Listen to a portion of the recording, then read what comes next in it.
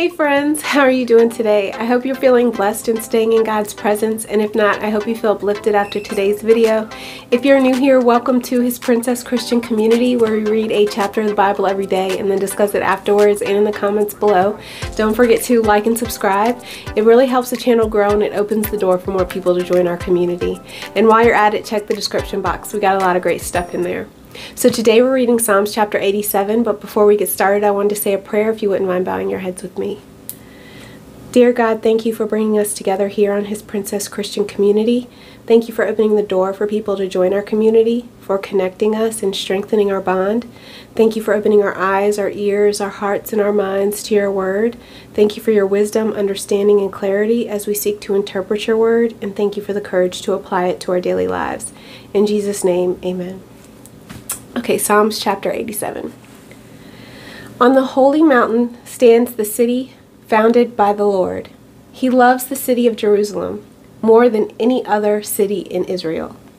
O city of God, what glorious things are said of you. I will count Egypt and Babylon among those who know me. Also Philistia and Tyre and even distant Ethiopia. They have all become citizens of Jerusalem. Regarding Jerusalem, it will be said, everyone enjoys the rights of citizenship there. And the Most High will personally bless this city. When the Lord registers the nations, He will say, they have all become citizens of Jerusalem. The people will play flutes and sing. The source of my life springs from Jerusalem. Amen. So what did you think of Psalms chapter 87? I'd love to hear about it in the comments below.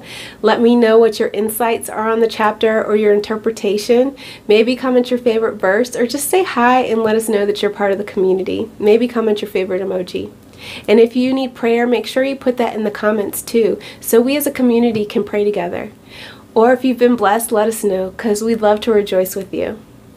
So Psalms chapter 87 is really short, and as I was reading it, I was like, what am I going to say about this? But then God reminded me of Jerusalem and the power of it, and it's easy for us to remove ourselves from the history of where the Bible has come from. And I always hear about people who go on the Jesus walk and kind of walk in His steps through Jerusalem, and they visit Bethlehem and all these places, and it really stands to realize, to pay attention to the history of the Bible and where it comes from. While it's a living book and we can apply it to our daily lives, this chapter really reminds me to pay homage to where it came from and make sure that I'm acknowledging that as I'm reading through the Bible. And it says everyone enjoys the rights of citizenship there, and the Most High will personally bless this city. And I'm thinking of the kingdom of God in this moment, just the fact that we are all citizens of the kingdom of God, and that while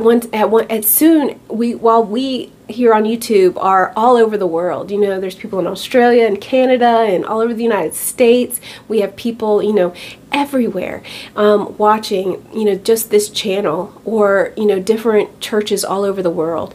But yet, at one time, we are all citizens of the kingdom of God. And it's just amazing that the source of life springs from Jerusalem, but we are all going to be part of the kingdom of God. And I just love that. And, I'm finding a hard time thinking of anything else to really pull out of this chapter, other than just the fact that we need to really get to know the history of where Jesus came from, where this Christian walk started, and just connect with it on a deeper level. And this psalm is just really prompting me to do more of that, is to, seek back into the history of where it all started and where it all came from. So that is my interpretation of Psalms chapter 87. I'm interested to hear what you have to say about it. Leave it in the comments below. Don't forget to like and subscribe, and I hope you stay blessed, stay in God's presence, and have a great rest of your day. I love you.